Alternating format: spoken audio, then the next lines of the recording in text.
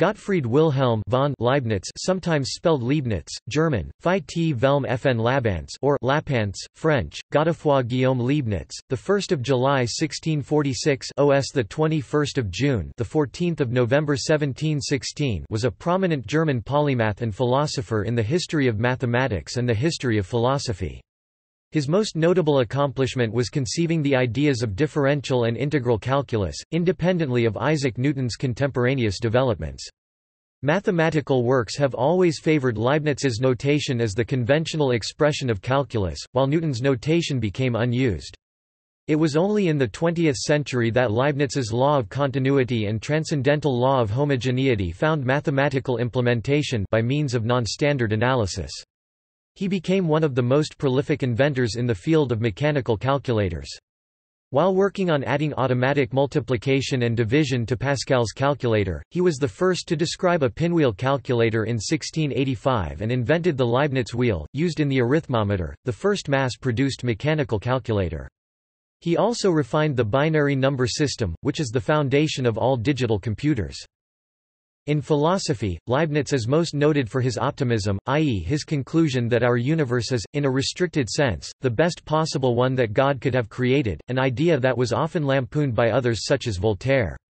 Leibniz, along with René Descartes and Baruch Spinoza, was one of the three great 17th-century advocates of rationalism. The work of Leibniz anticipated modern logic and analytic philosophy, but his philosophy also looks back to the scholastic tradition, in which conclusions are produced by applying reason to first principles or prior definitions rather than to empirical evidence. Leibniz made major contributions to physics and technology, and anticipated notions that surfaced much later in philosophy, probability theory, biology, medicine, geology, psychology, linguistics, and computer science. He wrote works on philosophy, politics, law, ethics, theology, history, and philology. Leibniz also contributed to the field of library science. While serving as overseer of the Wolfenbüttel Library in Germany, he devised a cataloging system that would serve as a guide for many of Europe's largest libraries. Leibniz's contributions to this vast array of subjects were scattered in various learned journals, in tens of thousands of letters, and in unpublished manuscripts. He wrote in several languages, but primarily in Latin, French, and German. There is no complete gathering of the writings of Leibniz translated into English. Biography. Early life. Gottfried Leibniz was born on 1 July 1646, toward the end of the 30 Years' War, in Leipzig, Saxony, to Friedrich Leibniz and Katharina Schmuck.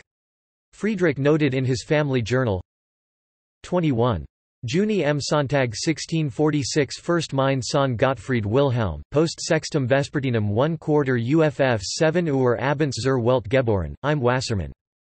In English, on Sunday 21 June NS, 1 July 1646, my son Gottfried Wilhelm is born into the world a quarter before 7 in the evening, in Aquarius. Leibniz was baptized on 3 July of that year at St. Nicholas Church, Leipzig. His godfather was the Lutheran theologian Martin Guerre. His father died when he was 6 years old, and from that point on he was raised by his mother. Leibniz's father had been a professor of moral philosophy at the University of Leipzig, and the boy later inherited his father's personal library. He was given free access to it from the age of 7. While Leibniz's schoolwork was largely confined to the study of a small canon of authorities, his father's library enabled him to study a wide variety of advanced philosophical and theological works, ones that he would not have otherwise been able to read until his college years. Access to his father's library, largely written in Latin, also led to his proficiency in the Latin language, which he achieved by the age of 12. He also composed 300 hexameters of Latin verse, in a single morning, for a special event at school at the age of 13. In April 1661 he enrolled in his father's former university at age 14, and completed his bachelor's degree in philosophy in December 1662. He defended his Disputatio Metaphysica de Principio Individui, metaphysical disputation on the principle of individuation, which addressed the principle of individuation, on 9 June 1663. Leibniz earned his master's degree in philosophy on 7 February 1664. He published and defended a dissertation Specimen Quaestionum Philosophicorum ex Juri Collectarum, an essay of collected philosophical problems of right, arguing for both a theoretical and a pedagogical relationship between philosophy and law, in December 1664. After 1 year of legal studies, he was awarded his bachelor's degree in law on 28 September 1665. His dissertation was titled De Conditionibus, on conditions. In early 1666, at age 19, Leibniz wrote his first book, De Arte Combinatoria, on the combinatorial art, the first part of which was also his habilitation thesis in philosophy, which he defended in March 1666. His next goal was to earn his license and doctorate in law, which normally required 3 years of study. In 1666, the University of Leipzig turned down Leibniz's doctoral application and refused to grant him a doctorate in law, most likely due to his relative youth. Leibniz subsequently left Leipzig. Leibniz then enrolled in the University of Altdorf and quickly submitted a thesis, which he had probably been working on earlier in Leipzig. The title of his thesis was Disputatio inauguralis de casibus perplexus in juri, inaugural disputation on ambiguous legal cases. Leibniz earned his license to practice law and his doctorate in law in November 1666. He next declined the offer of an academic appointment at Altdorf, saying that, "My thoughts were turned in an entirely different direction." As an adult, Leibniz often introduced himself as Gottfried von Leibniz. Many posthumously published editions of his writings presented his name on the title page as Freiherr G. W. von Leibniz. However, no document has ever been found from any contemporary government that stated his appointment to any form of nobility. 1666 to 1676. Leibniz's first position was as a salaried secretary to an alchemical society in Nuremberg. He knew fairly little about the subject at that time but presented himself as deeply learned. He soon met Johann Christian von Boinberg (1622–1672), the dismissed chief minister of the Elector of Mainz, Johann Philipp von Schönborn. Von Boinberg hired Leibniz as an assistant, and shortly thereafter reconciled with the Elector and introduced Leibniz to him. Leibniz then dedicated an essay on law to the Elector in the hope of obtaining employment. The stratagem worked. The Elector asked Leibniz to assist with the redrafting of the legal code for the electorate. In 1669, Leibniz was appointed assessor in the Court of Appeal. Although von Boinberg died late in 1672, Leibniz remained under the employment of his widow until she dismissed him in 1674. Von Boinberg did much to promote Leibniz's reputation, and the latter's memoranda and letters began to attract favorable notice. After Leibniz's service to the Elector, there soon followed a diplomatic role. He published an essay, under the pseudonym of a fictitious Polish nobleman, arguing unsuccessfully for the German candidate for the Polish crown. The main force in European geopolitics during Leibniz's adult life was the ambition of Louis XIV of France, backed by French military and economic might. Meanwhile, the 30 Years' War had left German-speaking Europe exhausted, fragmented, and economically backward. Leibniz proposed to protect German-speaking Europe by distracting Louis as follows. France would be invited to take Egypt as a stepping stone towards an eventual conquest of the Dutch East Indies. In return, France would agree to leave Germany and the Netherlands undisturbed. This plan obtained the Elector's cautious support. In 1672, the French government invited Leibniz to Paris for discussion, but the plan was soon overtaken by the outbreak of the Franco-Dutch War and became irrelevant. Napoleon's failed invasion of Egypt in 1798 can be seen as an unwitting, late implementation of Leibniz's plan, after the Eastern Hemisphere colonial supremacy in Europe had already passed from the Dutch to the British, thus Leibniz went to Paris in 1672. Soon after arriving, he met Dutch physicist and mathematician Christiaan Huygens and realized that his own knowledge of mathematics and physics was patchy. With Huygens as his mentor, he began a program of self-study that soon pushed him to making major contributions to both subjects, including discovering his version of the differential and integral calculus. He met Nicolas Malebranche and Antoine Arnauld, the leading French philosophers of the day, and studied the writings of Descartes and Pascal, unpublished as well as published. He befriended a German mathematician, Ehrenfried Walther von Tschirnhaus. They corresponded for the rest of their lives. When it became clear that France would not implement its part of Leibniz's Egyptian plan, the elector sent his nephew, escorted by Leibniz, on a related mission to the English government in London, early in 1673. There Leibniz came into acquaintance of Henry Oldenburg and John Collins. He met with the Royal Society where he demonstrated a calculating machine that he had designed and had been building since 1670. The machine was able to execute all four basic operations: adding, subtracting, multiplying, and dividing, and the society quickly made him an external member. The mission ended abruptly when news of the elector's death, the 12th of February 1673, reached them. Leibniz promptly returned to Paris and not, as had been planned, to Mainz. The sudden deaths of his two patrons in the same winter meant that Leibniz had to find a new basis for his career. In this regard, a 1669 invitation from the John Frederick of Brunswick to visit Hanover proved to have been fateful. Leibniz had declined the invitation, but had begun corresponding with the Duke in 1671. In 1673, the Duke offered Leibniz the post of councillor. Leibniz very reluctantly accepted the position 2 years later, only after it became clear that no employment in Paris, whose intellectual stimulation he relished, or with the Habsburg imperial court, was forthcoming. In 1675 he tried to get admitted to the French Academy of Sciences as a foreign honorary member, but it was considered that there were already enough foreigners there and so no invitation came. He left Paris in October 1676. House of Hanover, 1676–1716.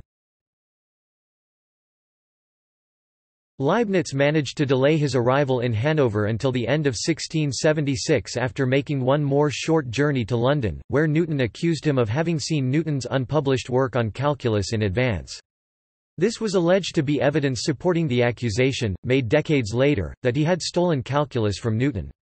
On the journey from London to Hanover, Leibniz stopped in The Hague where he met van Leeuwenhoek, the discoverer of microorganisms. He also spent several days in intense discussion with Spinoza, who had just completed his masterwork, The Ethics. In 1677, he was promoted, at his request, to Privy Councillor of Justice, a post he held for the rest of his life. Leibniz served 3 consecutive rulers of the House of Brunswick as historian, political advisor, and most consequentially, as librarian of the ducal library. He thenceforth employed his pen on all the various political, historical, and theological matters involving the House of Brunswick. The resulting documents form a valuable part of the historical record for the period. Leibniz began promoting a project to use windmills to improve the mining operations in the Harz Mountains. This project did little to improve mining operations and was shut down by Duke Ernst August in 1685. Among the few people in North Germany to accept Leibniz were the Electress Sophia of Hanover (1630–1714), her daughters Sophia Charlotte of Hanover (1668–1705), the Queen of Prussia and his avowed disciple, and Caroline of Ansbach, the consort of her grandson, the future George II. To each of these women he was correspondent, advisor, and friend. In turn, they all approved of Leibniz more than did their spouses and the future King George I of Great Britain. The population of Hanover was only about 10,000, and its provinciality eventually grated on Leibniz.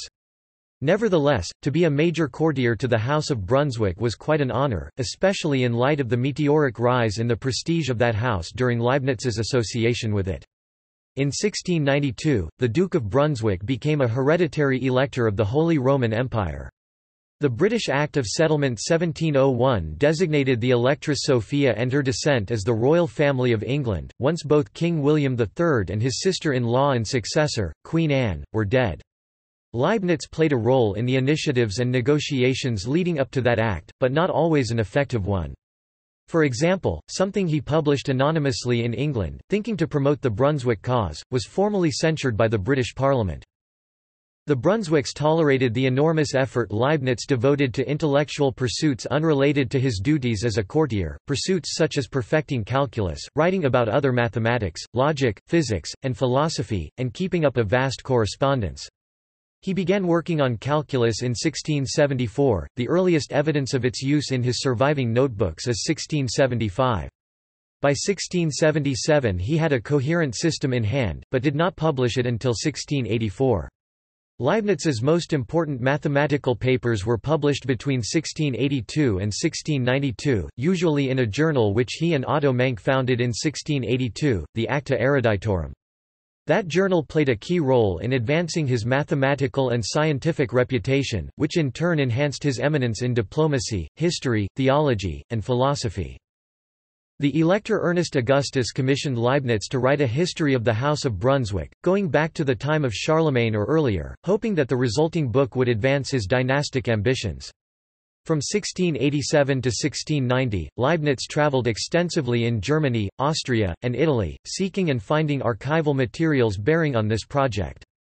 Decades went by but no history appeared. The next elector became quite annoyed at Leibniz's apparent dilatoriness. Leibniz never finished the project, in part because of his huge output on many other fronts, but also because he insisted on writing a meticulously researched and erudite book based on archival sources, when his patrons would have been quite happy with a short popular book, one perhaps little more than a genealogy with commentary, to be completed in 3 years or less. They never knew that he had in fact carried out a fair part of his assigned task. When the material Leibniz had written and collected for his History of the House of Brunswick was finally published in the 19th century, it filled 3 volumes.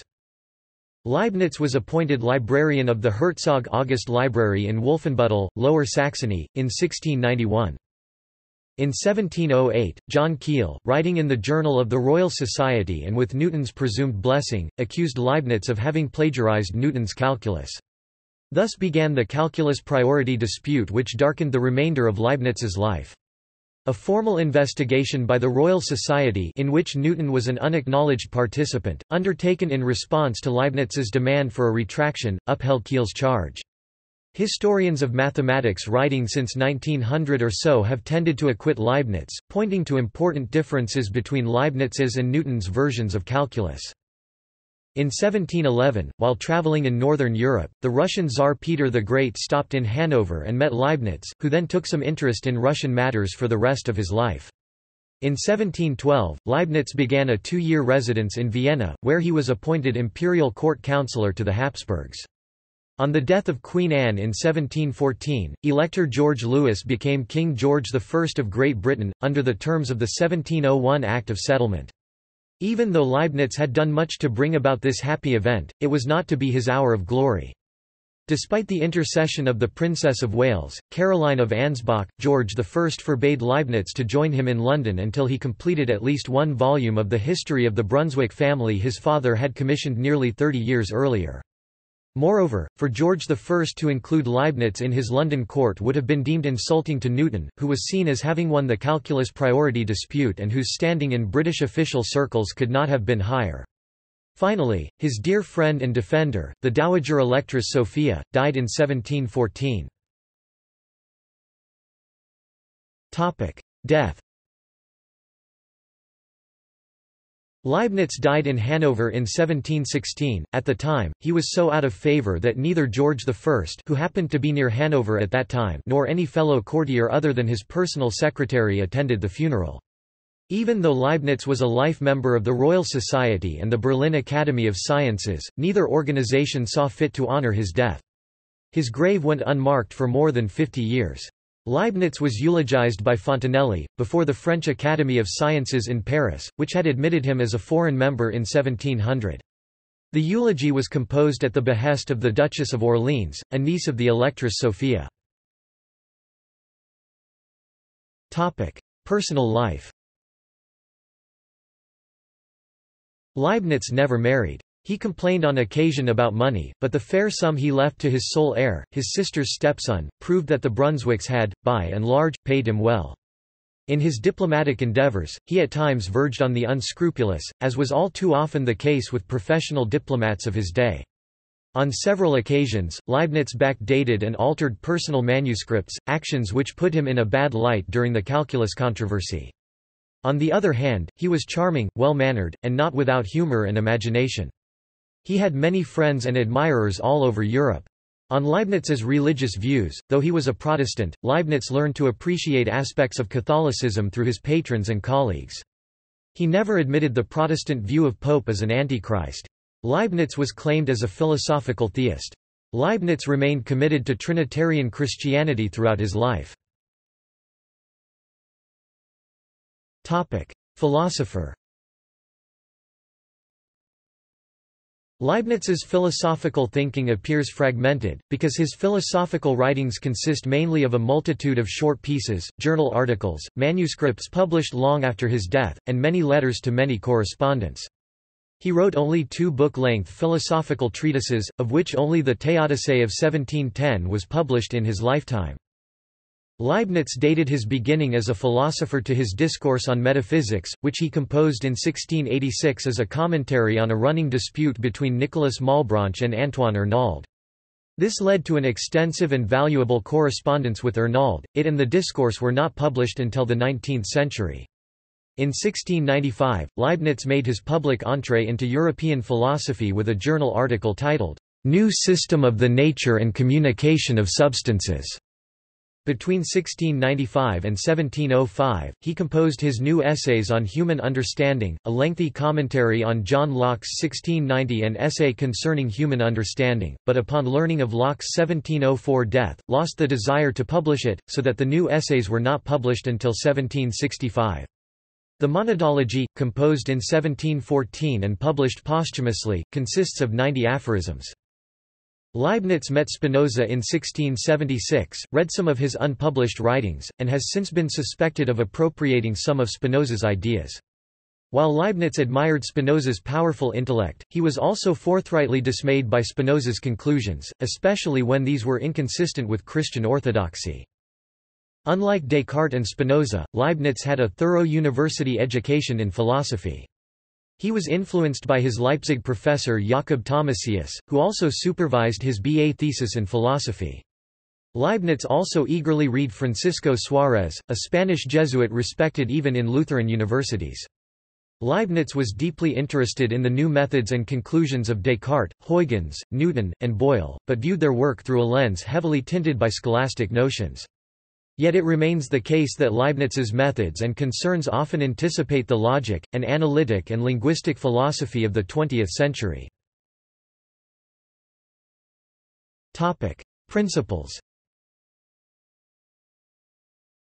Leibniz variously invoked one or another of 7 fundamental philosophical principles. Identity – contradiction.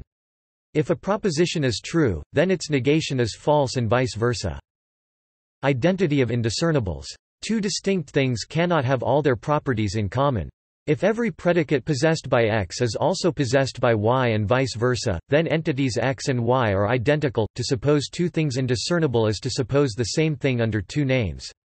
Frequently invoked in modern logic and philosophy, the identity of indiscernibles is often referred to as Leibniz's law. It has attracted the most controversy and criticism, especially from corpuscular philosophy and quantum mechanics. Sufficient reason. There must be a sufficient reason for anything to exist, for any event to occur, for any truth to obtain. Pre-established harmony.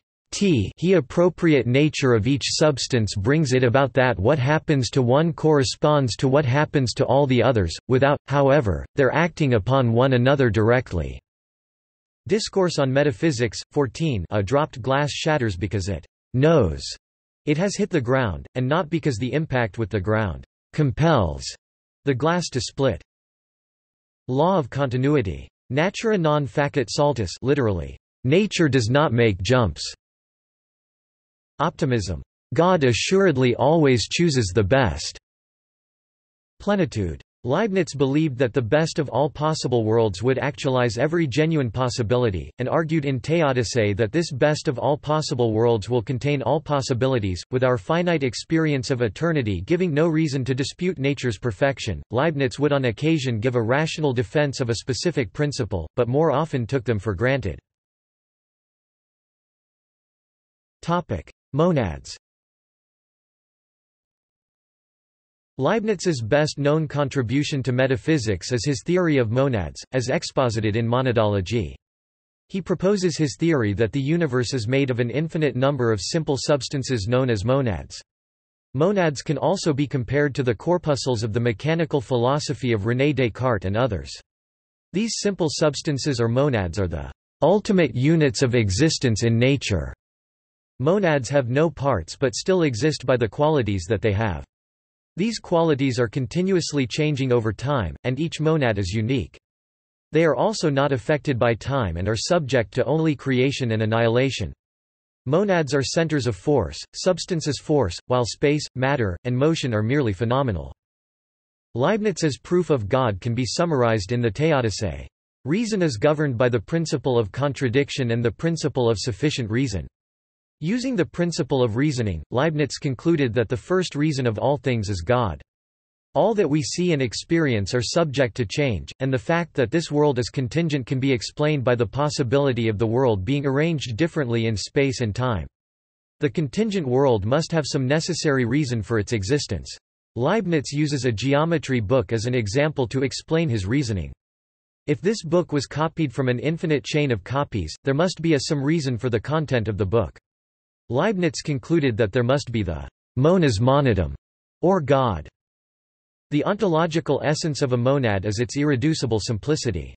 Unlike atoms, monads possess no material or spatial character.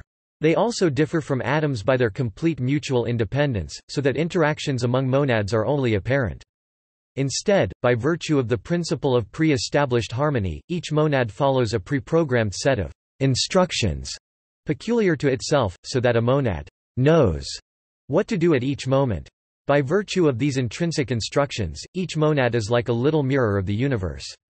Monads need not be small, e.g., each human being constitutes a monad, in which case free will is problematic. Monads are purported to have gotten rid of the problematic interaction between mind and matter arising in the system of Descartes, lack of individuation inherent to the system of Spinoza, which represents individual creatures as merely accidental. Theodicy and optimism. The Theodicy tries to justify the apparent imperfections of the world by claiming that it is optimal among all possible worlds.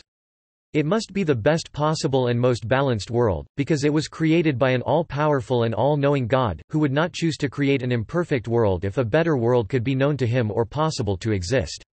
In effect, apparent flaws that can be identified in this world must exist in every possible world, because otherwise God would have chosen to create the world that excluded those flaws. Leibniz asserted that the truths of theology, religion, and philosophy cannot contradict each other, since reason and faith are both gifts of God, so that their conflict would imply God contending against himself. The Theodicy is Leibniz's attempt to reconcile his personal philosophical system with his interpretation of the tenets of Christianity. This project was motivated in part by Leibniz's belief, shared by many conservative philosophers and theologians during the Enlightenment, in the rational and enlightened nature of the Christian religion as compared to its purportedly less advanced non-Western counterparts. It was also shaped by Leibniz's belief in the perfectibility of human nature if humanity relied on correct philosophy and religion as a guide, and by his belief that metaphysical necessity must have a rational or logical foundation, even if this metaphysical causality seemed inexplicable in terms of physical necessity, the natural laws identified by science. Because reason and faith must be entirely reconciled, any tenet of faith which could not be defended by reason must be rejected. Leibniz then approached one of the central criticisms of Christian theism: if God is all good, all wise and all powerful, how did evil come into the world? The answer, according to Leibniz, is that, while God is indeed unlimited in wisdom and power, his human creations, as creations, are limited both in their wisdom and in their will, power to act. This predisposes humans to false beliefs, wrong decisions and ineffective actions in the exercise of their free will. God does not arbitrarily inflict pain and suffering on humans, rather he permits both moral evil, sin, and physical evil, pain and suffering, as the necessary consequences of metaphysical evil, imperfection, as a means by which humans can identify and correct their erroneous decisions, and as a contrast to true good. Further, although human actions flow from prior causes that ultimately arise in God, and therefore are known as a metaphysical certainty to God, an individual's free will is exercised within natural laws, where choices are merely contingently necessary, to be decided in the event by a wonderful spontaneity that provides individuals an escape from rigorous predestination. Discourse on metaphysics. For Leibniz, God is an absolutely perfect being. He describes this perfection later in section V as the simplest form of something with the most substantial outcome V. Along these lines, he declares that every type of perfection pertains to him God in the highest degree. Even though his types of perfections are not specifically drawn out, Leibniz highlights the one thing that, to him, does certify imperfections and proves that God is perfect. That one acts imperfectly if he acts with less perfection than he is capable of. And since God is a perfect being, he cannot act imperfectly. 3. Because God cannot act imperfectly, the decisions he makes pertaining to the world must be perfect. Leibniz also comforts readers, stating that because he has done everything to the most perfect degree, those who love him cannot be injured. However, to love God is a subject of difficulty, as Leibniz believes that we are not disposed to wish for that which God desires, because we have the ability to alter our disposition IV. In accordance with this, many act as rebels, but Leibniz says that the only way we can truly love God is by being content with all that comes to us according to his will. IV. Because God is an absolutely perfect being. Leibniz argues that God would be acting imperfectly if he acted with any less perfection than what he is able of. 3. His syllogism then ends with the statement that God has made the world perfectly in all ways. This also affects how we should view God and his will. Leibniz states that, in lieu of God's will, we have to understand that God is the best of all masters, and he will know when his good succeeds, so we, therefore, must act in conformity to his good will, or as much of it as we understand IV. In our view of God, Leibniz declares that we cannot admire the work solely because of the Maker, lest we mar the glory and love God in doing so. Instead, we must admire the Maker for the work he has done. 2. Effectively, Leibniz states that if we say the earth is good because of the will of God, and not good according to some standards of goodness, then how can we praise God for what he has done if contrary actions are also praiseworthy by this definition? 2. Leibniz then asserts that different principles and geometry cannot simply be from the will of God, but must follow from his understanding. Fundamental question of metaphysics. Leibniz wrote, "Why is there something rather than nothing? The sufficient reason is found in a substance which is a necessary being bearing the reason for its existence within itself." Martin Heidegger called this question, "the fundamental question of metaphysics." Symbolic thought. Leibniz believed that much of human reasoning could be reduced to calculations of a sort, and that such calculations could resolve many differences of opinion. The only way to rectify our reasonings is to make them as tangible as those of the mathematicians, so that we can find our error at a glance, and when there are disputes among persons, we can simply say, let us calculate calculimus, without further ado, to see who is right. Leibniz's calculus ratiocinator, which resembles symbolic logic, can be viewed as a way of making such calculations feasible. Leibniz wrote memoranda that can now be read as groping attempts to get symbolic logic—and thus his calculus—off the ground. These writings remained unpublished until the appearance of a selection edited by C. I. Gerhardt 1859. L. Couturat published a selection in 1901. By this time the main developments of modern logic had been created by Charles Sanders Peirce and by Gottlob Frege. Leibniz thought symbols were important for human understanding. He attached so much importance to the development of good notations that he attributed all his discoveries in mathematics to this. His notation for calculus is an example of his skill in this regard. Peirce, a 19th-century pioneer of semiotics, shared Leibniz's passion for symbols and notation, and his belief that these are essential to a well-running logic and mathematics. But Leibniz took his speculations much further. Defining a character as any written sign, he then defined a real character as one that represents an idea directly and not simply as the word embodying the idea. Some real characters, such as the notation of logic, serve only to facilitate reasoning. Many characters well known in his day, including Egyptian hieroglyphics, Chinese characters, and the symbols of astronomy and chemistry, he deemed not real. Instead, he proposed the creation of a characteristica universalis or universal characteristic, built on an alphabet of human thought in which each fundamental concept would be represented by a unique, real character. It is obvious that if we could find characters or signs suited for expressing all our thoughts as clearly and as exactly as arithmetic expresses numbers or geometry expresses lines, we could do in all matters insofar as they are subject to reasoning all that we can do in arithmetic and geometry. For all investigations which depend on reasoning would be carried out by transposing these characters and by a species of calculus. Complex thoughts would be represented by combining characters for simpler thoughts. Leibniz saw that the uniqueness of prime factorization suggests a central role for prime numbers in the universal characteristic, a striking anticipation of Gödel numbering. Granted, there is no intuitive or mnemonic way to number any set of elementary concepts using the prime numbers. Because Leibniz was a mathematical novice when he first wrote about the characteristic, at first he did not conceive it as an algebra but rather as a universal language or script. Only in 1676 did he conceive of a kind of algebra of thought, modeled on and including conventional algebra and its notation. The resulting characteristic included a logical calculus, some combinatorics, algebra, his analysis situs, geometry of situation, a universal concept language, and more.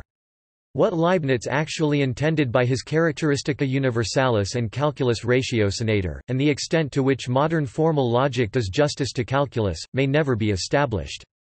Leibniz's idea of reasoning through a universal language of symbols and calculations remarkably foreshadows great 20th-century developments in formal systems, such as Turing completeness, where computation was used to define equivalent universal languages. See Turing degree. Formal logic. Leibniz has been noted as one of the most important logicians between the times of Aristotle and Gottlieb Frege. Leibniz enunciated the principal properties of what we now call conjunction, disjunction, negation, identity, set inclusion, and the empty set. The principles of Leibniz's logic and, arguably, of his whole philosophy, reduced to two. All our ideas are compounded from a very small number of simple ideas, which form the alphabet of human thought. Complex ideas proceed from these simple ideas by a uniform and symmetrical combination, analogous to arithmetical multiplication. The formal logic that emerged early in the 20th century also requires, at minimum, unary negation and quantified variables ranging over some universe of discourse. Leibniz published nothing on formal logic in his lifetime. Most of what he wrote on the subject consists of working drafts. In his book History of Western Philosophy, Bertrand Russell went so far as to claim that Leibniz had developed logic in his unpublished writings to a level which was reached only 200 years later. Russell's principal work on Leibniz found that many of Leibniz's most startling philosophical ideas and claims, e.g., that each of the fundamental monads mirrors the whole universe, follow logically from Leibniz's conscious choice to reject relations between things as unreal. He regarded such relations as real qualities of things. Leibniz admitted unary predicates only. For him, Mary is the mother of John, describes separate qualities of Mary and of John. This view contrasts with the relational logic of De Morgan, Peirce, Schroeder and Russell himself, now standard in predicate logic. Notably, Leibniz also declared space and time to be inherently relational. Mathematician. Although the mathematical notion of function was implicit in trigonometric and logarithmic tables, which existed in his day, Leibniz was the first, in 1692 and 1694, to employ it explicitly, to denote any of several geometric concepts derived from a curve, such as abscissa, ordinate, tangent, chord, and the perpendicular. In the 18th century, function lost these geometrical associations. Leibniz also believed that the sum of an infinite number of zeros would equal to 1/2 using the analogy of the creation of the world from nothing. Leibniz was also one of the pioneers in actuarial science, calculating the purchase price of life annuities and the liquidation of a state's debt. Leibniz's discoveries of Boolean algebra and of symbolic logic, also relevant to mathematics, are discussed in the preceding section. The best overview of Leibniz's writings on calculus may be found in Boss 1974. Linear systems. Leibniz arranged the coefficients of a system of linear equations into an array, now called a matrix, in order to find a solution to the system if it existed. This method was later called Gaussian elimination. Leibniz laid down the foundations and theory of determinants, although Seiki Kowa discovered determinants well before Leibniz. His works show calculating the determinants using cofactors. Calculating the determinant using cofactors is named the Leibniz formula. Finding the determinant of a matrix using this method proves impractical with large n, requiring to calculate n products and the number of n permutations. He also solved systems of linear equations using determinants, which is now called Cramer's rule. This method for solving systems of linear equations based on determinants was found in 1684 by Leibniz. Cramer published his findings in 1750. Although Gaussian elimination requires O n 3 O n 3 arithmetic operations, linear algebra textbooks still teach cofactor expansion before Lie factorization. Topic: Geometry. The Leibniz formula for pi states that 1 minus 1 3 plus 1 5 minus 1 7 plus equals pi 4. Display style 1 frac 1 3 plus frac 1 5 frac 1 7 plus cdots equals frac pi 4. Leibniz wrote that circles can most simply be expressed by this series, that is, the aggregate of fractions alternately added and subtracted. However, this formula is only accurate with a large number of terms, using 10 million terms to obtain the correct value of pi 4 to 8 decimal places. Leibniz attempted to create a definition for a straight line while attempting to prove the parallel postulate. While most mathematicians defined a straight line as the shortest line between 2 points, Leibniz believed that this was merely a property of a straight line rather than the definition. Calculus. Leibniz is credited, along with Sir Isaac Newton, with the discovery of calculus, differential and integral calculus. According to Leibniz's notebooks, a critical breakthrough occurred on the 11th of November 1675, when he employed integral calculus for the first time to find the area under the graph of a function y equals f x.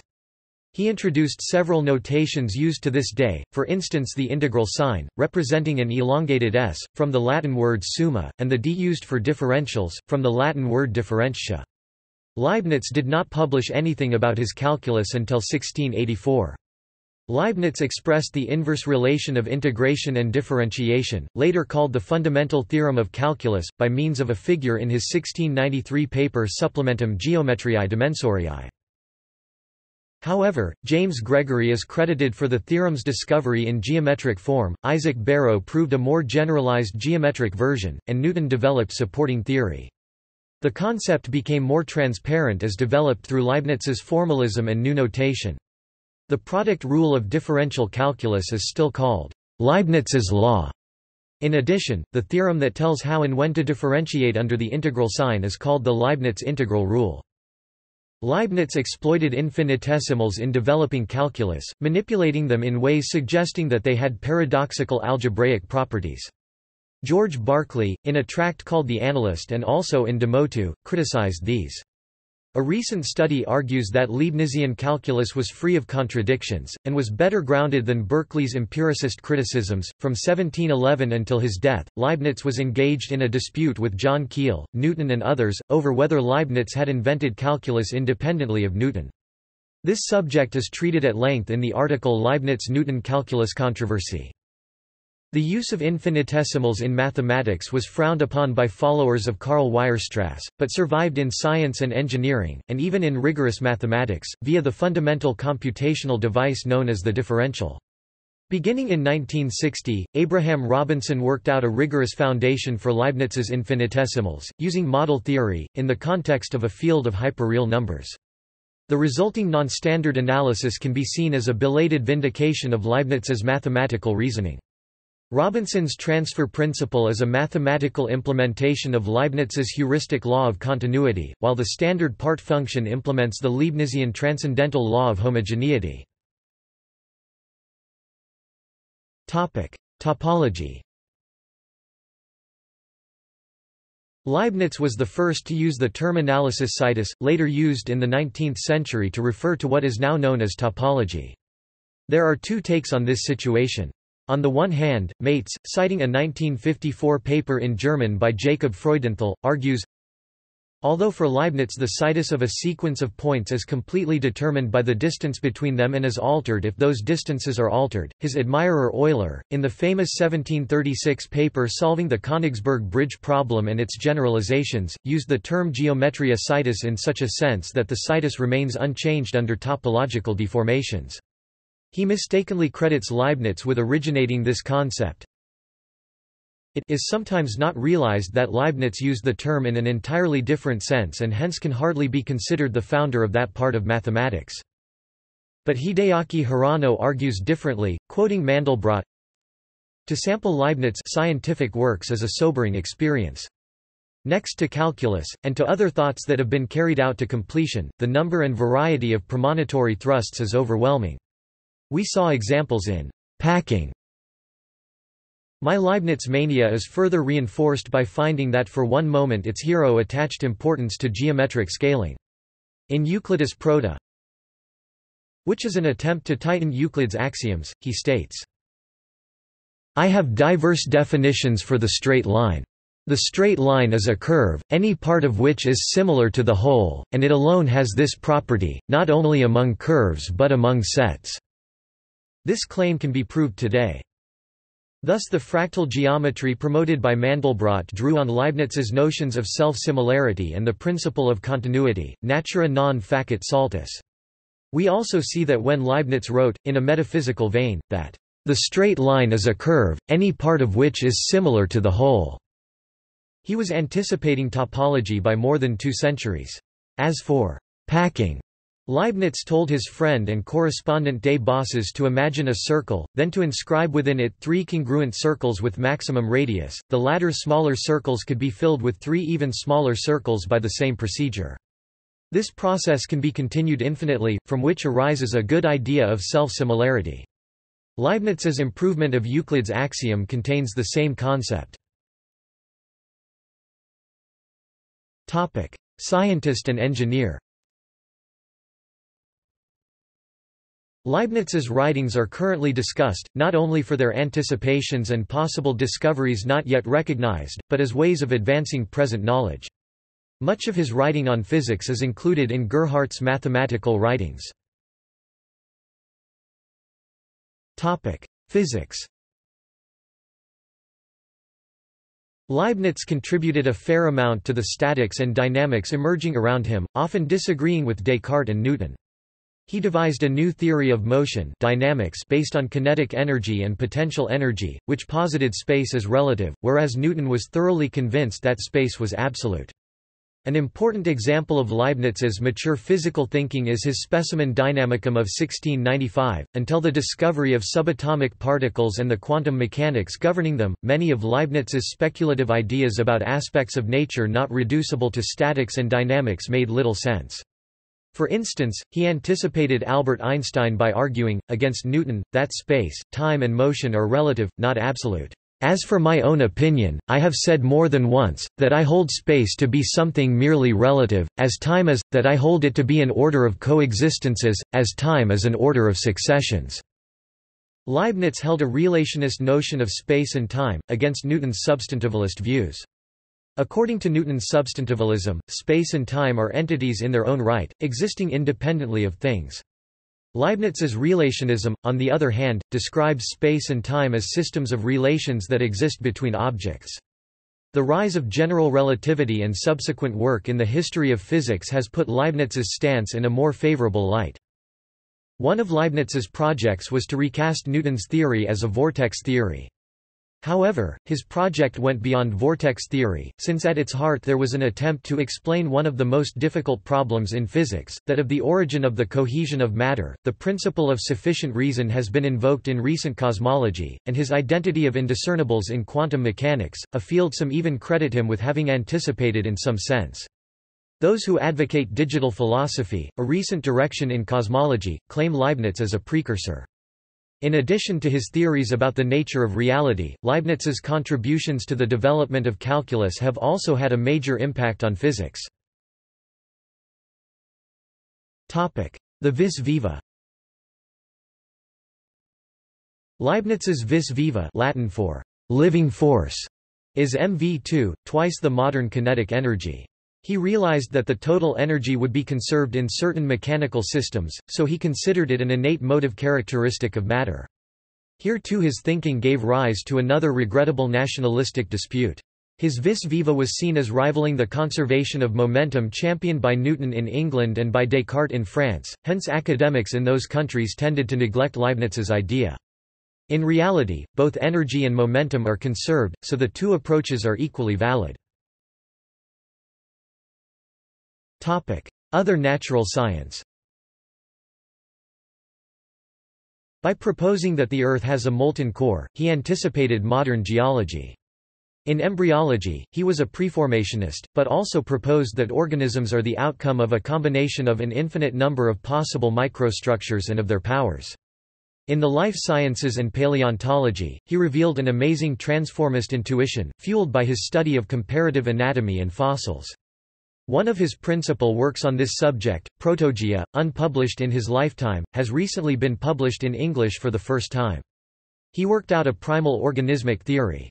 In medicine, he exhorted the physicians of his time—with some results—to ground their theories in detailed comparative observations and verified experiments, and to distinguish firmly scientific and metaphysical points of view. Psychology. Psychology had been a central interest of Leibniz. He appears to be an underappreciated pioneer of psychology.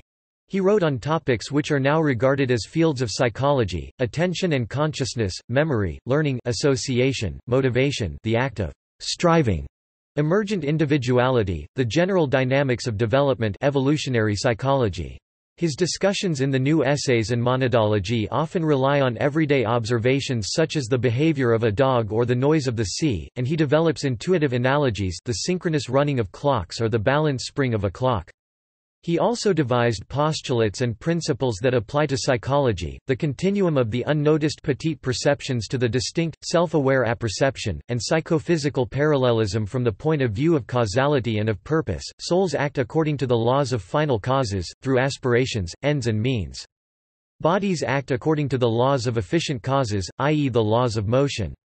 And these two realms, that of efficient causes and that of final causes, harmonize with one another. This idea refers to the mind-body problem, stating that the mind and brain do not act upon each other, but act alongside each other separately but in harmony. Leibniz, however, did not use the term psychologia.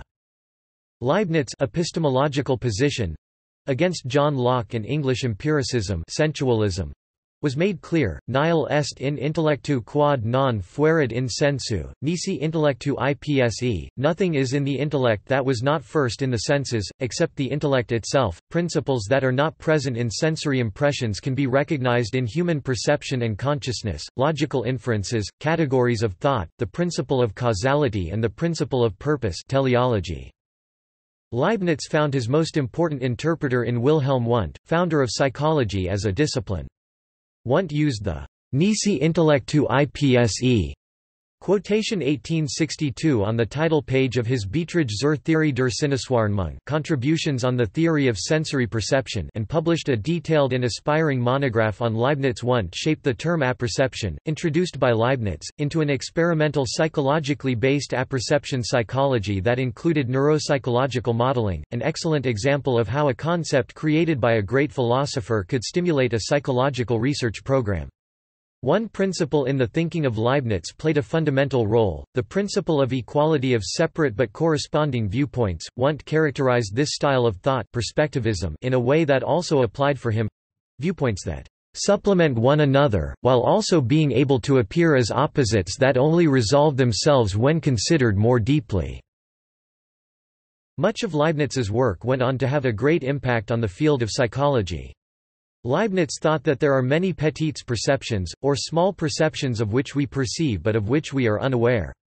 He believed that by the principle that phenomena found in nature were continuous by default, it was likely that the transition between conscious and unconscious states had intermediary steps. For this to be true, there must also be a portion of the mind of which we are unaware at any given time. His theory regarding consciousness in relation to the principle of continuity can be seen as an early theory regarding the stages of sleep. In this way, Leibniz's theory of perception can be viewed as one of many theories leading up to the idea of the unconscious.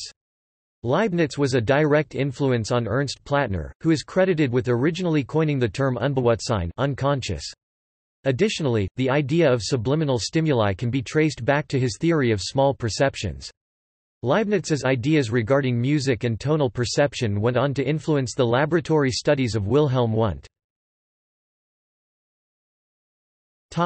Social science. In public health, he advocated establishing a medical administrative authority, with powers over epidemiology and veterinary medicine. He worked to set up a coherent medical training program, oriented towards public health and preventive measures. In economic policy, he proposed tax reforms and a national insurance program, and discussed the balance of trade. He even proposed something akin to what much later emerged as game theory. In sociology, he laid the ground for communication theory. Technology. In 1906, Garland published a volume of Leibniz's writings bearing on his many practical inventions and engineering work. To date, few of these writings have been translated into English. Nevertheless, it is well understood that Leibniz was a serious inventor, engineer, and applied scientist, with great respect for practical life. Following the motto Theoria cum praxi, he urged that theory be combined with practical application, and thus has been claimed as the father of applied science. He designed wind-driven propellers and water pumps, mining machines to extract ore, hydraulic presses, lamps, submarines, clocks, etc. With Denis Papin, he invented a steam engine. He even proposed a method for desalinating water. From 1680 to 1685, he struggled to overcome the chronic flooding that afflicted the ducal silver mines in the Harz Mountains, but did not succeed. Computation. Leibniz may have been the first computer scientist and information theorist. Early in life, he documented the binary numeral system base 2, then revisited that system throughout his career. While Leibniz was examining other cultures to compare his metaphysical views, he encountered an ancient Chinese book Wen Qing. Leibniz interpreted a diagram which showed yin and yang and corresponded it to a 0 and 1. More information can be found in the Cinephile section. Leibniz may have plagiarized Juan Caramuel y Lobkowitz and Thomas Harriot, who independently developed the binary system, as he was familiar with their works on the binary system. Juan Caramuel y Lobkowitz worked extensively on logarithms, including logarithms with base 2. Thomas Harriot's manuscripts contained a table of binary numbers and their notation, which demonstrated that any number could be written on a base 2 system. Regardless, Leibniz simplified the binary system and articulated logical properties such as conjunction, disjunction, negation, identity, inclusion, and the empty set. He anticipated Lagrangian interpolation and algorithmic information theory.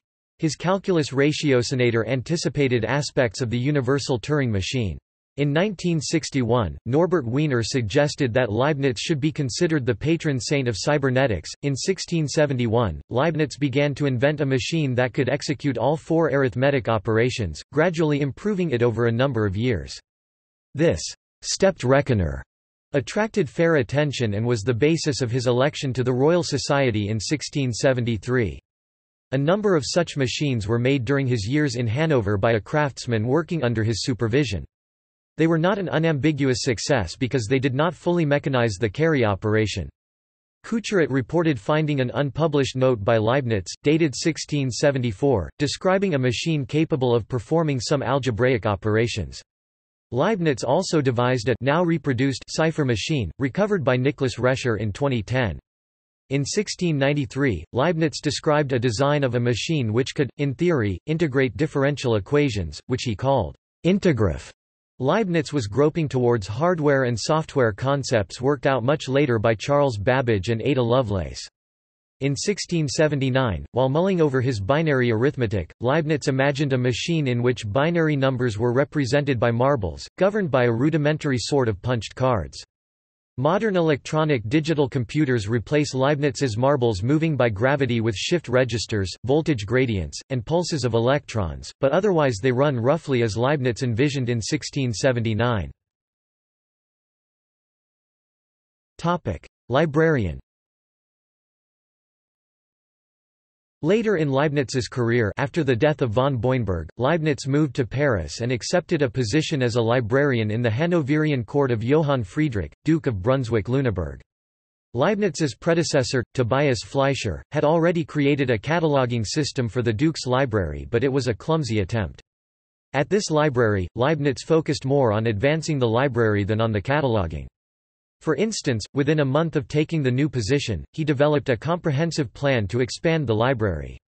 He was one of the first to consider developing a core collection for a library and felt that a library for display and ostentation is a luxury and indeed superfluous, but a well-stocked and organized library is important and useful for all areas of human endeavor and is to be regarded on the same level as schools and churches. Unfortunately, Leibniz lacked the funds to develop the library in this manner. After working at this library, by the end of 1690 Leibniz was appointed as privy councillor and librarian of the Bibliotheca Augusta at Wolfenbüttel. It was an extensive library with at least 25,946 printed volumes. At this library, Leibniz sought to improve the catalogue. He was not allowed to make complete changes to the existing closed catalogue, but was allowed to improve upon it, so he started on that task immediately. He created an alphabetical author catalogue and had also created other cataloging methods that were not implemented. While serving as librarian of the ducal libraries in Hanover and Wolfenbüttel, Leibniz effectively became one of the founders of library science. He also designed a book indexing system in ignorance of the only other such system then extant, that of the Bodleian Library at Oxford University. He also called on publishers to distribute abstracts of all new titles they produced each year, in a standard form that would facilitate indexing.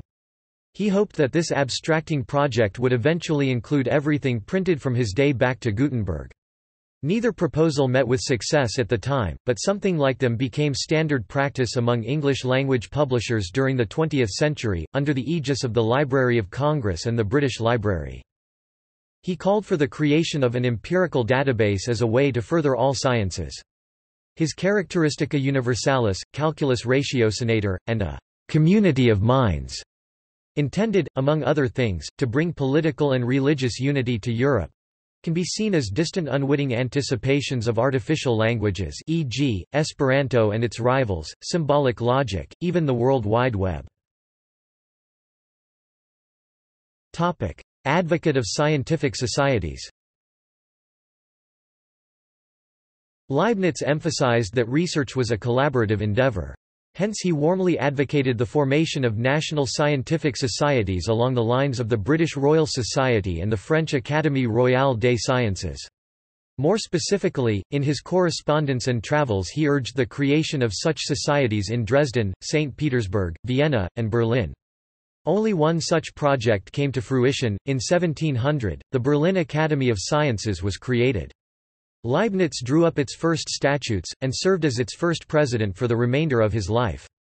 That academy evolved into the German Academy of Sciences, the publisher of the ongoing critical edition of his works. Lawyer and moralist. With the possible exception of Marcus Aurelius, no philosopher has ever had as much experience with practical affairs of state as Leibniz.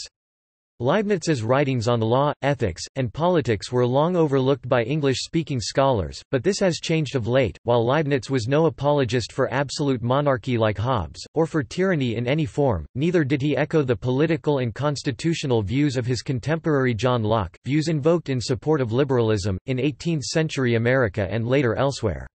The following excerpt from a 1695 letter to Baron J. C. Boinberg's son Philip is very revealing of Leibniz's political sentiments. As for The great question of the power of sovereigns and the obedience their peoples owe them, I usually say that it would be good for princes to be persuaded that their people have the right to resist them, and for the people, on the other hand, to be persuaded to obey them passively. I am, however, quite of the opinion of Grotius, that one ought to obey as a rule, the evil of revolution being greater beyond comparison than the evils causing it. Yet I recognize that a prince can go to such excess, and place the well-being of the state in such danger, that the obligation to endure ceases. This is most rare, however, and the theologian who authorizes violence under this pretext should take care against excess, excess being infinitely more dangerous than deficiency. In 1677, Leibniz called for a European confederation, governed by a council or senate, whose members would represent entire nations and would be free to vote their consciences. This is sometimes considered an anticipation of the European Union. He believed that Europe would adopt a uniform religion. He reiterated these proposals in 1715. But at the same time, he arrived to propose an interreligious and multicultural project to create a universal system of justice, which required from him a broad interdisciplinary perspective. In order to propose it, he combined linguistics, especially sinology, moral and law philosophy, management, economics, and politics. Ecumenism. Leibniz devoted considerable intellectual and diplomatic effort to what would now be called ecumenical endeavor, seeking to reconcile first the Roman Catholic and Lutheran churches, and later the Lutheran and Reformed churches. In this respect, he followed the example of his early patrons, Baron von Boinberg and the Duke John Frederick—both cradle Lutherans who converted to Catholicism as adults, who did what they could to encourage the reunion of the two faiths, and who warmly welcomed such endeavors by others. The House of Brunswick remained Lutheran because the Duke's children did not follow their father. These efforts included corresponding with the French bishop Jacques Benigne Bossuet, and involved Leibniz in some theological controversy. He evidently thought that the thoroughgoing application of reason would suffice to heal the breach caused by the Reformation. Philologist. Leibniz the philologist was an avid student of languages, eagerly latching on to any information about vocabulary and grammar that came his way. He refuted the belief, widely held by Christian scholars in his day, that Hebrew was the primeval language of the human race. He also refuted the argument, advanced by Swedish scholars in his day, that a form of Proto-Swedish was the ancestor of the Germanic languages. He puzzled over the origins of the Slavic languages and was fascinated by classical Chinese. Leibniz was also an expert in the Sanskrit language. He published the Princeps Editio, first modern edition, of the late medieval Chronicon Holtzatia, a Latin chronicle of the county of Holstein. Topic: Cinephile. Leibniz was perhaps the first major European intellectual to take a close interest in Chinese civilization, which he knew by corresponding with, and reading other works by, European Christian missionaries posted in China. Having read Confucius' Sinarum Philosophus on the first year of its publication, he concluded that Europeans could learn much from the Confucian ethical tradition. He mulled over the possibility that the Chinese characters were an unwitting form of his universal characteristic.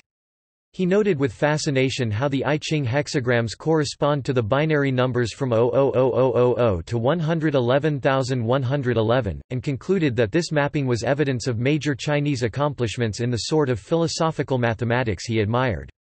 Leibniz communicated his ideas of the binary system representing Christianity to the Emperor of China, hoping it would convert him. Leibniz may be the only major Western philosopher who attempted to accommodate Confucian ideas to prevailing European beliefs. Leibniz's attraction to Chinese philosophy originates from his perception that Chinese philosophy was similar to his own. The historian E. R. Hughes suggests that Leibniz's ideas of simple substance and pre-established harmony were directly influenced by Confucianism, pointing to the fact that they were conceived during the period that he was reading Confucius' Sinarum Philosophus.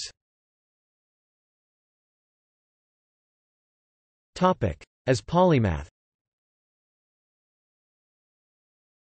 While making his grand tour of European archives to research the Brunswick family history that he never completed, Leibniz stopped in Vienna between May 1688 and February 1689, where he did much legal and diplomatic work for the Brunswicks. He visited mines, talked with mine engineers, and tried to negotiate export contracts for lead from the ducal mines in the Harz Mountains. His proposal that the streets of Vienna be lit with lamps burning rapeseed oil was implemented. During a formal audience with the Austrian emperor and in subsequent memoranda, he advocated reorganizing the Austrian economy, reforming the coinage of much of Central Europe, negotiating a concordat between the Habsburgs and the Vatican, and creating an imperial research library, official archive, and public insurance fund. He wrote and published an important paper on mechanics. Leibniz also wrote a short paper, Primae Veritates, first published by Louis Couturat in 1903 pp. 518–523 summarizing his views on metaphysics. The paper is undated. That he wrote it while in Vienna in 1689 was determined only in 1999, when the ongoing critical edition finally published Leibniz's philosophical writings for the period 1677–90. Couturat's reading of this paper was the launching point for much 20th-century thinking about Leibniz, especially among analytic philosophers. But after a meticulous study of all of Leibniz's philosophical writings up to 1688—a study the 1999 additions to the critical edition made possible, Mercer 2001 begged to differ with Couturat's reading. The jury is still out. Posthumous reputation. When Leibniz died, his reputation was in decline. He was remembered for only one book, the Théodicée, whose supposed central argument Voltaire lampooned in his popular book Candide, which concludes with the character Candide saying, "Non licet." It is not clear, a term that was applied during the Roman Republic to a legal verdict of "not proven." Voltaire's depiction of Leibniz's ideas was so influential that many believed it to be an accurate description. Thus Voltaire and his Candide bear some of the blame for the lingering failure to appreciate and understand Leibniz's ideas. Leibniz had an ardent disciple, Christian Wolff, whose dogmatic and facile outlook did Leibniz's reputation much harm. He also influenced David Hume, who read his Théodicée and used some of his ideas. In any event, philosophical fashion was moving away from the rationalism and system building of the 17th century, of which Leibniz had been such an ardent proponent. His work on law, diplomacy, and history was seen as of ephemeral interest. The vastness and richness of his correspondence went unrecognized. Much of Europe came to doubt that Leibniz had discovered calculus independently of Newton, and hence his whole work in mathematics and physics was neglected. Voltaire, an admirer of Newton, also wrote Candide at least in part to discredit Leibniz's claim to having discovered calculus and Leibniz's charge that Newton's theory of universal gravitation was incorrect. Leibniz's long march to his present glory began with the 1765 publication of the Nouveaux Essays, which Kant read closely. In 1768, Louis Dutens edited the first multi-volume edition of Leibniz's writings, followed in the 19th century by a number of editions, including those edited by Erdmann, Fouché de Carrel, Gerhardt, Gerland, Klopp, and Mollet. Publication of Leibniz's correspondence with notables such as Antoine Arnauld, Samuel Clarke, Sophia of Hanover, and her daughter Sophia Charlotte of Hanover, began. In 1900, Bertrand Russell published a critical study of Leibniz's metaphysics. Shortly thereafter, Louis Couturat published an important study of Leibniz, and edited a volume of Leibniz's heretofore unpublished writings, mainly on logic. They made Leibniz somewhat respectable among 20th-century analytical and linguistic philosophers in the English-speaking world. Leibniz had already been of great influence to many Germans such as Bernhard Riemann. For example, Leibniz's phrase solva veritate, meaning interchangeability without loss of or compromising the truth, recurs in Willard Quine's writings. Nevertheless, the secondary literature on Leibniz did not really blossom until after World War II. This is especially true of English-speaking countries. In Gregory Brown's bibliography, fewer than 30 of the English-language entries were published before 1946. American Leibniz studies owe much to Leroy Loemker (1904–1985) through his translations and his interpretive essays in Leclerc (1973). Nicholas Jolly has surmised that Leibniz's reputation as a philosopher is now perhaps higher than at any time since he was alive. Analytic and contemporary philosophy continue to invoke his notions of identity, individuation, and possible worlds. Work in the history of 17th and 18th century ideas has revealed more clearly the 17th century intellectual revolution that preceded the better-known industrial and commercial revolutions of the 18th and 19th centuries. In 1985, the German government created the Leibniz Prize, offering an annual award of €1.55 million for experimental results and €770,000 for theoretical ones. It was the world's largest prize for scientific achievement prior to the Fundamental Physics Prize. The collection of manuscript papers of Leibniz at the Gottfried Wilhelm Leibniz Bibliothek, Niedersächsische Landesbibliothek were inscribed on UNESCO's Memory of the World Register in 2007. Writings and edition. Leibniz mainly wrote in three languages, Scholastic Latin, French and German. During his lifetime, he published many pamphlets and scholarly articles, but only two philosophical books, The Combinatorial Art and the Theodicee. He published numerous pamphlets, often anonymous, on behalf of the House of Brunswick-Lüneburg, most notably the De Jure Suprematum, a major consideration of the nature of sovereignty. One substantial book appeared posthumously, his Nouveaux Essays sur l'entendement humain, which Leibniz had withheld from publication after the death of John Locke. Only in 1895, when Bodemann completed his catalogue of Leibniz's manuscripts and correspondence, did the enormous extent of Leibniz's Nachlass become clear, about 15,000 letters to more than 1,000 recipients plus more than 40,000 other items. Moreover, quite a few of these letters are of essay length. Much of his vast correspondence, especially the letters dated after 1700, remains unpublished, and much of what is published has been so only in recent decades. The amount, variety, and disorder of Leibniz's writings are a predictable result of a situation he described in a letter as follows: I cannot tell you how extraordinarily distracted and spread out I am. I am trying to find various things in the archives, I look at old papers and hunt up unpublished documents. From these I hope to shed some light on the history of the House of Brunswick. I receive and answer a huge number of letters. At the same time, I have so many mathematical results, philosophical thoughts, and other literary innovations that should not be allowed to vanish that I often do not know where to begin. The extant parts of the critical edition of Leibniz's writings are organized as follows. Series 1. Political, Historical, and General Correspondence. 25 vols, 1666–1706. Series 2. Philosophical Correspondence. 3 vols, 1663–1700. Series 3. Mathematical, Scientific, and Technical Correspondence. 8 vols, 1672–1698. Series 4. Political Writings, 7 vols, 1667–99. Series 5. Historical and Linguistic Writings. Inactive. Series 6. Philosophical Writings, 7 vols, 1663–90, and Nouveaux Essays sur l'entendement humain. Series 7. Mathematical Writings. 6 vols, 1672–76. Series 8. Scientific, Medical, and Technical Writings, 1 volume, 1668–76. The systematic cataloguing of all of Leibniz's Nachlass began in 1901.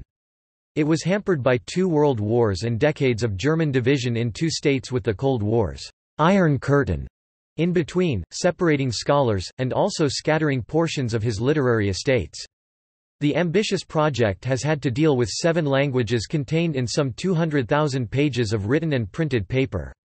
In 1985 it was reorganized and included in a joint program of German federal and state Länder academies. Since then the branches in Potsdam, Munster, Hanover and Berlin have jointly published 57 volumes of the critical edition, with an average of 870 pages, and prepared index and concordance works. Selected works. The year given is usually that in which the work was completed, not of its eventual publication. 1666 Publ. 1690. De arte combinatoria on the art of combination, partially translated in Lomker Section 1 and Parkinson 1966. 1667. Nova Methodus Descende Docendaque Jurisprudentiae, a new method for learning and teaching jurisprudence. 1667. Dialogus de connexion inter res et verba. 1671. Hypothesis Physica Nova, New Physical Hypothesis, Lohnker Section 8, I Part 1673 Confessio Philosophiae, A Philosopher's Creed, an English translation is available, Meditationes de Cognition, Veritate et Idis. October 1684. Meditationes de Cognition, Veritate et Idis.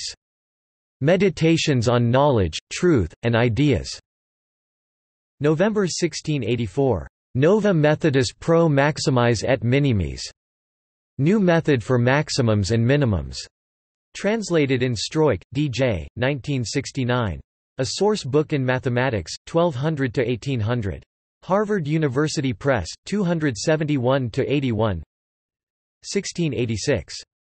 Discours de Métaphysique, Martin and Brown 1988, Aru and Garber 35, Lohnker Section 35, Wiener 3.3, Woolhouse and Franks 1. An online translation by Jonathan Bennett is available. 1686.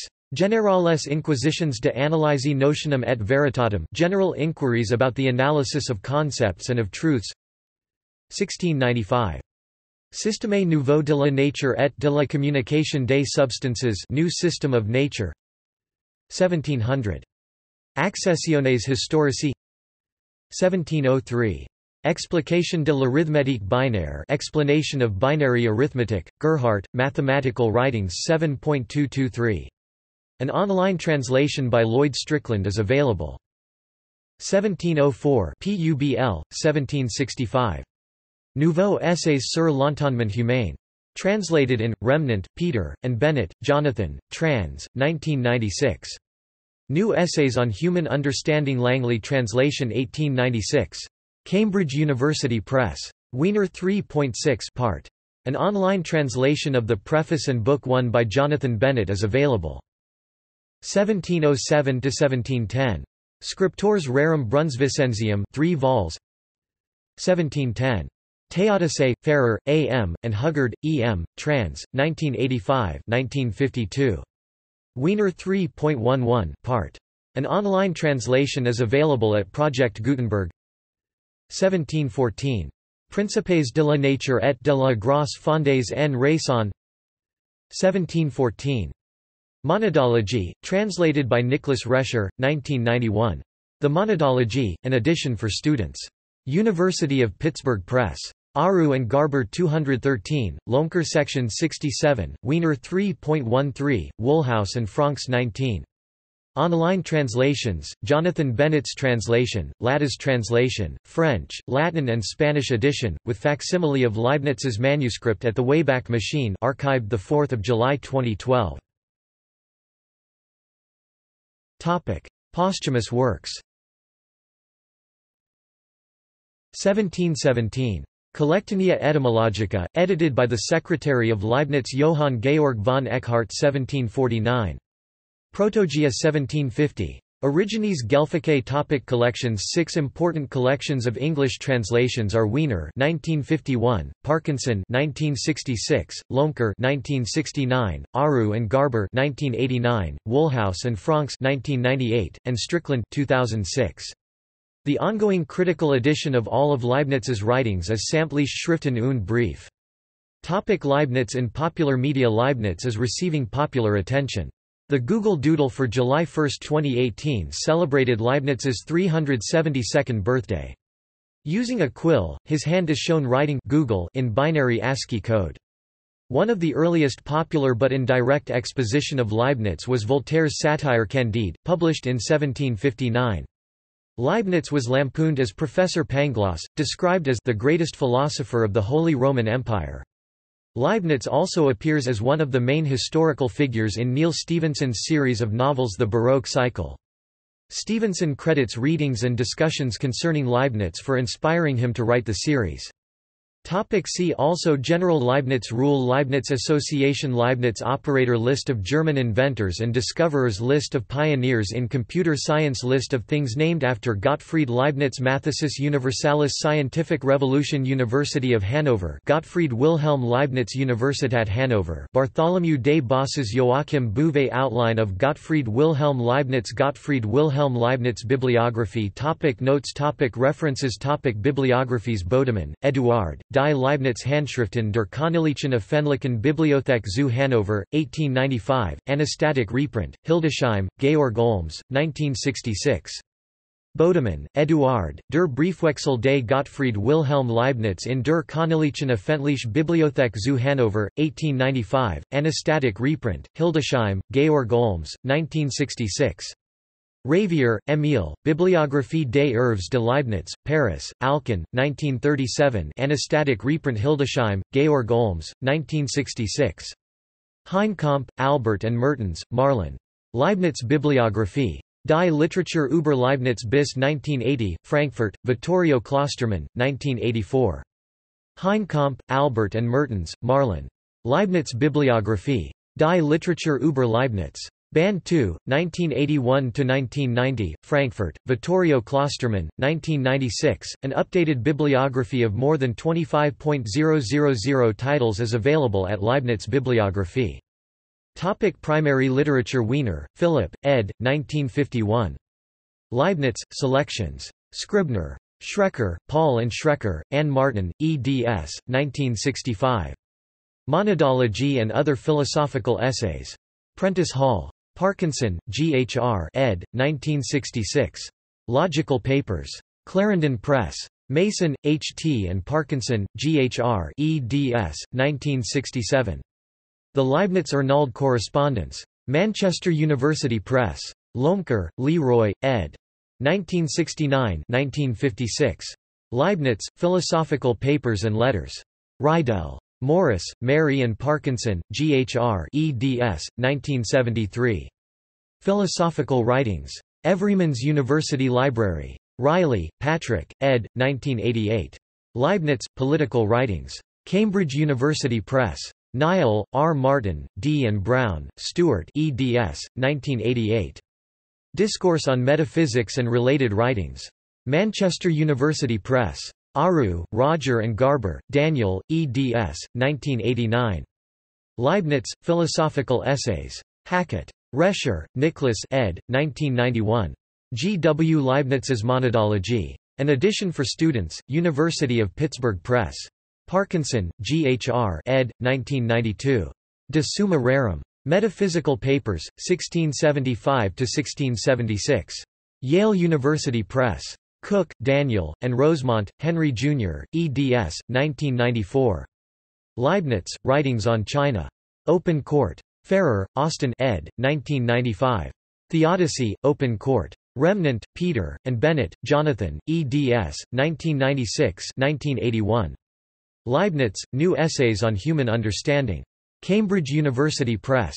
Woolhouse, R.S., and Franks, R., eds. 1997. Leibniz's New System and Associated Contemporary Texts. Oxford University Press. Woolhouse, R.S., and Franks, R., eds. 1998. Leibniz, Philosophical Texts. Oxford University Press. Aru, Roger, ed. 2000. G. W. Leibniz and Samuel Clarke, Correspondence. Hackett. Richard T. W. Arthur, ed. 2001. The Labyrinth of the Continuum, Writings on the Continuum Problem, 1672–1686.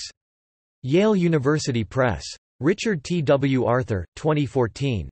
Leibniz. John Wiley & Sons. Robert C. Slay, Jr., ed. 2005. Confessio Philosophiae, Papers Concerning the Problem of Evil, 1671–1678. Yale University Press.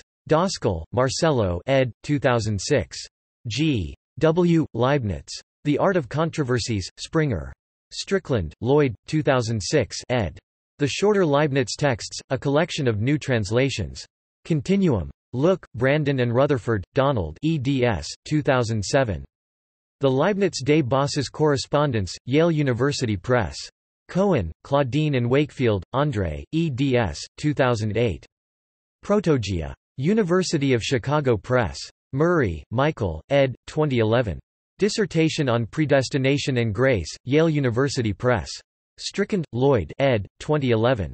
Leibniz and the Two Sophies. The Philosophical Correspondence, Toronto.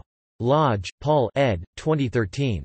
The Leibniz de Volder Correspondence, with selections from the correspondence between Leibniz and Johann Bernoulli, Yale University Press. Artasi, Alberto, Pieri, Bernardo, Sartor, Giovanni eds. 2014. Leibniz, Logico-Philosophical Puzzles in the Law, Springer. De Iolis, Carmelo Massimo, ed. 2017. Leibniz, The New Method of Learning and Teaching Jurisprudence, Talbot, Clark N.J. Topic: secondary literature. Up to 1950. Du Bois Raymond, Emile, 1912. Leibnizsche Gedanken in der neueren Naturwissenschaft, Berlin, Dummler, 1871, reprinted in Redden, Leipzig, Veit, Volume 1. Couturat, Louis, 1901. La Logique de Leibniz. Paris, Félix Alcan. Heidegger, Martin, 1983. The Metaphysical Foundations of Logic. Indiana University Press. Lecture Course, 1928. Lovejoy, Arthur O., 1957-1936. Plenitude and Sufficient Reason in Leibniz and Spinoza in his The Great Chain of Being. Harvard University Press, 144-182. Reprinted in Frankfurt, H.G., ed., 1972. Leibniz, A Collection of Critical Essays. Anchor Books 1972. Mackey, John Milton, Gurower, Gottschalk Eduard, 1845. Life of Gottfried Wilhelm von Leibniz. Gould, Kendall and Lincoln. Russell, Bertrand, 1900, A Critical Exposition of the Philosophy of Leibniz, Cambridge, The University Press, Smith, David Eugene 1929. A Source Book in Mathematics. New York and London, McGraw-Hill Book Company, Inc. Trendelenburg, F.A., 1857, Über Leibnizens Entwurf einer allgemeinen Charakteristik, Philosophische Abhandlungen der Königlichen Akademie der Wissenschaften zu Berlin. Aus dem Jahr 1856, Berlin, Commission Dummler, pp. 36–69. Ward, A. W., 1911. Leibniz as a Politician lecture. Topic: secondary literature. Post 1950. Adams, Robert Marihew, 1994. Leibniz, Determinist, Theist, Idealist. New York, Oxford, Oxford University Press. Aiton, Eric J., 1985. Leibniz, A Biography. Hilger, UK. Maria Rosa Antonazza, 2008. Leibniz, An Intellectual Biography. Cambridge Univ. Press. Barrow, John D., Tipler, Frank J. 1988. The Anthropic Cosmological Principle. Oxford University Press. ISBN 978-0-19-282147-8. LCCN 87028148. Boss, H. J. M. 1974. Differentials, Higher-Order Differentials and the Derivative in the Leibnizian Calculus. Archive for History of Exact Sciences, 14-1-90. doi 10.1007 bf00327456. Stuart Brown, ed. 1999. The Young Leibniz and His Philosophy, 1646–76. Dordrecht, Kluwer. Davis, Martin, 2000. The Universal Computer: The Road from Leibniz to Turing. W. W. Norton. Deleuze, Giles, 1993. The Fold: Leibniz and the Baroque. University of Minnesota Press. Fahrenberg, Jochen, 2017. Psychic Zpid: The Influence of Gottfried Wilhelm Leibniz on the Psychology, Philosophy, and Ethics of Wilhelm Wundt. Finster, Reinhard and van den Heuvel, Gerd 2000. Gottfried Wilhelm Leibniz. MIT Selbstzunessen und Bilddokumenten, 4. Auflage. Rowohlt, Rheinbeck BEI Hamburg Rowolt's Monographien, 50481, ISBN 3-499-50481-2. Grattan Guinness, Ivor, 1997. The Norton History of the Mathematical Sciences. W. W. Norton. Hall, A. R., 1980. Philosophers at War, The Quarrel Between Newton and Leibniz. Cambridge University Press. Hamza, Gabor, 2005. Le développement du droit privé européen. ELTEEOTVOS Kyoto Budapest. Osler, John, 1975. Leibniz's Moral Philosophy. UK, Duckworth. Ishiguro, Hide 1990. Leibniz's Philosophy of Logic and Language. Cambridge University Press. Jolly, Nicholas, ed. 1995. The Cambridge Companion to Leibniz. Cambridge University Press. Caldes, Byron, 2011. Leibniz Argument for Innate Ideas in Just the Arguments, 100 of the Most Important Arguments in Western Philosophy edited by M. Bruce and S. Barbone. Blackwell. Karabel, Zachary 2003. Parting the Desert, The Creation of the Suez Canal. Alfred A. Knopf. ISBN 0-375-40883-5. Leclerc, Ivor, ed. 1973. The Philosophy of Leibniz and the Modern World. Vanderbilt University Press. Lucht, James 2006. Mathesis and Analysis, Finitude and the Infinite in the Monadology of Leibniz. Haythrop Journal. 47 519–543. doi 10.1111 j.1465.2065.2006.00296 x. Mates, Benson, 1986. The Philosophy of Leibniz, Metaphysics and Language. Oxford University Press. Mercer, Christia, 2001. Leibniz's Metaphysics, Its Origins and Development. Cambridge University Press. Perkins, Franklin, 2004. Leibniz and China, A Commerce of Light. Cambridge University Press. Riley, Patrick, 1996. Leibniz's Universal Jurisprudence, Justice is the Charity of the Wise. Harvard University Press. Rutherford, Donald, 1998. Leibniz and the Rational Order of Nature. Cambridge University Press. Schulte Albert, H.G. 1971. Gottfried Wilhelm Leibniz and Library Classification. The Journal of Library History 1966–1972, 2, 133–152. Smith, Justin E. H., 2011. Divine Machines. Leibniz and the Sciences of Life, Princeton University Press. Wilson, Catherine, 1989. Leibniz's Metaphysics, A Historical and Comparative Study.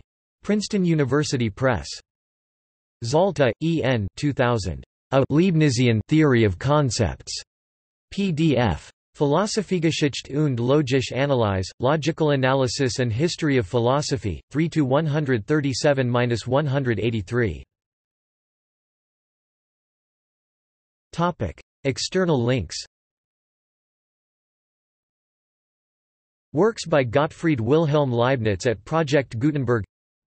Works by or about Gottfried Wilhelm Leibniz at Internet Archive. Works by Gottfried Wilhelm Leibniz at LibriVox, public domain audiobooks. Look, Brandon C. Gottfried Wilhelm Leibniz. In Zalta, Edward N. Stanford Encyclopedia of Philosophy. Peckhaus, Volker. Leibniz's Influence on 19th-Century Logic. In Zalta, Edward N. Stanford Encyclopedia of Philosophy. Burnham, Douglas. Gottfried Leibniz, Metaphysics. Internet Encyclopedia of Philosophy. Carlin, Lawrence. Gottfried Leibniz, Causation. Internet Encyclopedia of Philosophy. Lenzen, Wolfgang. Leibniz, Logic. Internet Encyclopedia of Philosophy. O'Connor, John J., Robertson, Edmund F. Gottfried Wilhelm Leibniz. MacTutor History of Mathematics Archive, University of St Andrews. Gottfried Wilhelm Leibniz at the Mathematics Genealogy Project. Translations by Jonathan Bennett, of the New Essays, The Exchanges with Bayle, Arnauld and Clark, and about 15 shorter works. Gottfried Wilhelm Leibniz, Texts and Translations, compiled by Donald Rutherford, UCSD. Leibniziana, Links and Resources edited by Gregory Brown, University of Houston. Philosophical Works of Leibniz translated by G.M. Duncan 1890. The Best of All Possible Worlds, Nicholas Rescher talks about Gottfried Wilhelm von Leibniz's versatility and creativity. Protogia. 1693, Latin, in Acta Eruditorum, Linda Hall Library. Protogia 1749, German, full digital facsimile from Linda Hall Library. Leibniz's 1768, 6-volume Opera Omnia, digital facsimile. Leibniz Arithmetical Machine, 1710, online and analyzed on Bibnum Click a telecharger for English analysis. Leibniz Binary Numeral System, De Progressione Diatica, 1679, online and analyzed on Bibnum Click a telecharger for English analysis.